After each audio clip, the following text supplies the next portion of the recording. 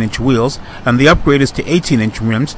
Thankfully, it has four-wheel disc brakes with vented rotors on the front wheels.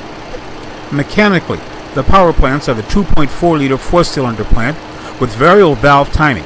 It is rated at 173 horsepower and 166 foot-pounds of torque.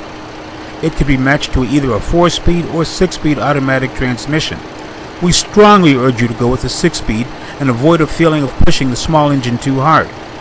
There is also a 3.6-liter V6 motor that offers 283 horsepower and 260 foot-pounds of torque, only available with the 6-speed gearbox.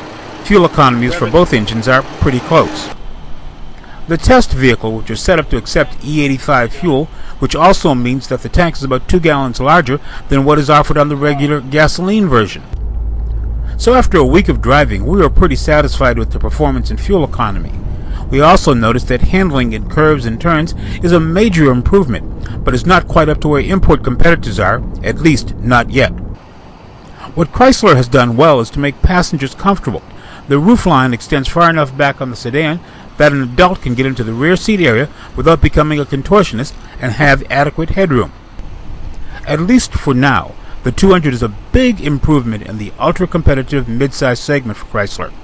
However, it will need constant improvements before it will be considered a true rival to the entry luxury market, where others have been dominant for many, many years.